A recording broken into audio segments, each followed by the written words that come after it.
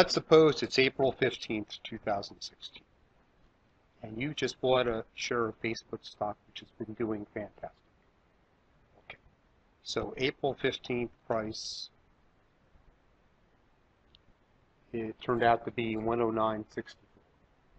Okay, and your risk here is that the price of Facebook could drop, and you would lose money. So to hedge a stock, you can buy puts. And so as an example of how a put works, you might buy a September 25th, 2016, $95 put.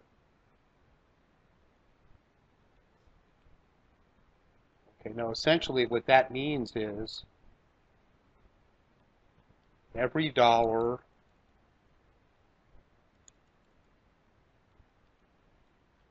by which the September 25th price, stock price, is below 95, you get $1.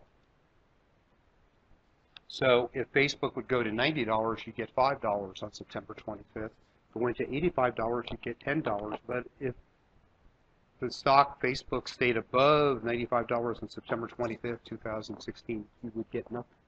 Now these options are priced usually by something approximately like what's called the Black-Scholes option pricing formula, one of the most famous formulas in finance, which we may have some videos on in the future. But that September 25th put, let's say the exercise price is what that $95 is called. And how much does that put sell for? Well, if you look on the internet,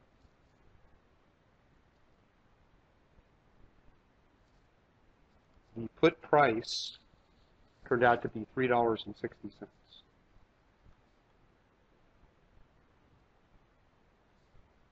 So if we format that as currency, and how you come up with that price is fairly complicated. But the question is, how can you look at the way buying that put reduces your risk when you own the Facebook stock? Because the risk is the stock could drop like $80. And you would then lose $30, which is over 25% of your money. Okay, so what you have to decide is how many puts to buy. So we'll have to sell how many puts, and let's say 0, 1, or 2. And you don't know what the stock price is going to be. Let's make that an integer. It's September 25th, so you might have a range of values, and that is where a data table comes in. So you could vary the Facebook price on September 25th. Let's suppose we go 70 to $130.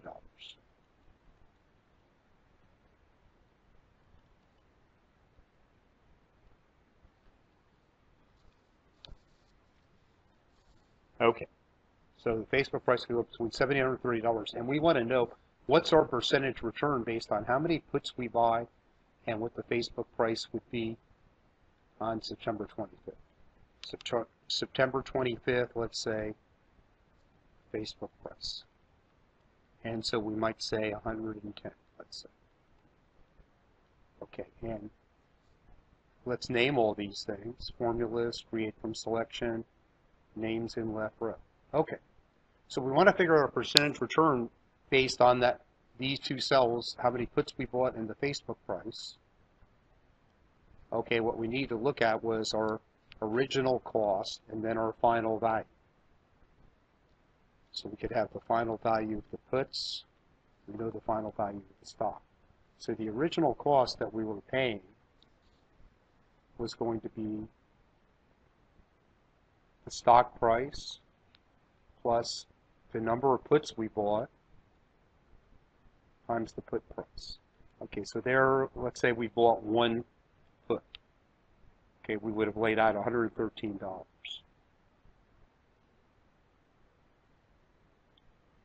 Now the final value, let's say final value of a put. Now we can do this with an if statement or a max statement, but I'll do an if statement. So if the final price of Facebook is greater than the exercise price, you get nothing. Otherwise, you get the exercise price minus the Facebook price. So that should be 0. If the Facebook price, if that's the put is out of the money, so to speak. Okay, so if Facebook went to $90, you get $5. If it went to $85, you would get $10. Okay, so we'll make that currency. Okay. So let's figure out final value of, let's call it our portfolio. Portfolio final value. And so we can name all these guys. Don't have to, but I think it's helpful. So the portfolio final value would be the final value of the stock plus the number of puts you bought times the final value of the put.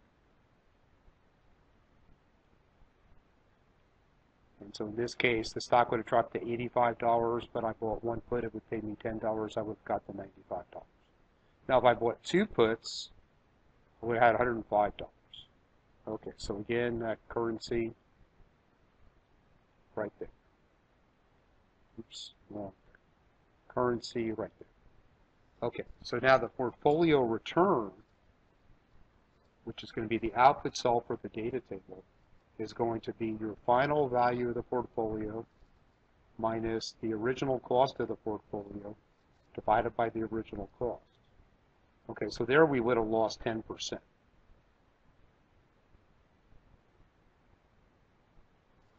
Okay, because we put in $116 and the portfolio was worth $105, we would have lost 10%. So that's going to be the output cell for the data table.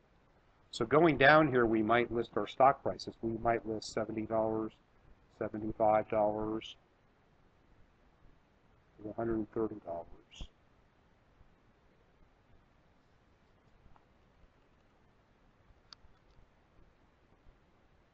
Final Facebook price.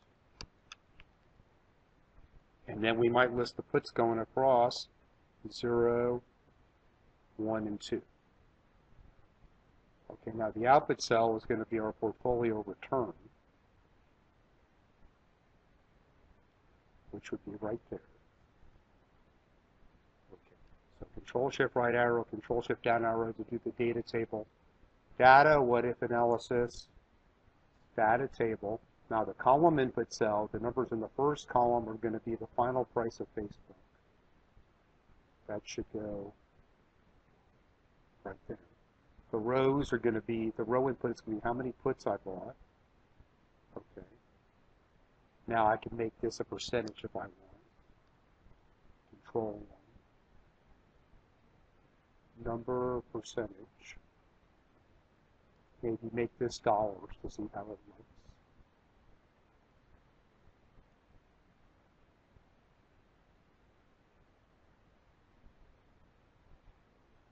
Okay, and if you notice, there's some interesting things here. So if the stock gets clobbered and you own two puts, you actually make money. If you don't own any puts, you get clobbered.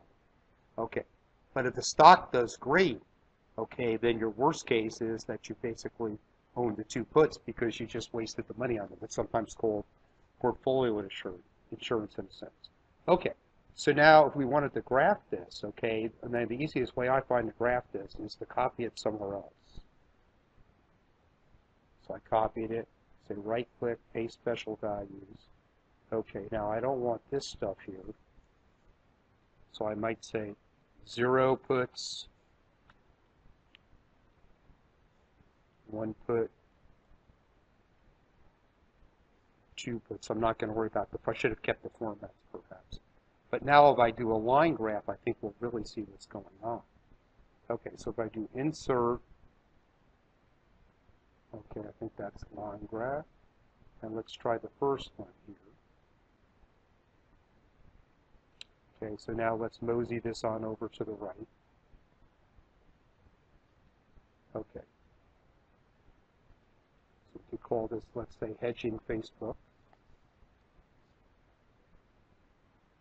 Okay. So the gray is when you're really hedged, and the blue is when you're not hedged. So your payout goes straight up with the stock price if you're not hedged at all. And if you're not hedged at all and the stock does bad, you really get clobbered. But right in if you bought the 2 puts, which is the gray, basically you do pretty well if the stock goes down. The 1 put, though, you don't do so well. But you can see what happens here as the stock does better and better. In this right here, these things become sort of parallel. And basically what happens is you're a little bit worse off if you bought one put, a little bit more worse off if you bought two puts when the stock goes up because you just wasted the money on the puts. Okay, but the flip side of it is if the stock goes down, you're in much better shape if you bought those puts.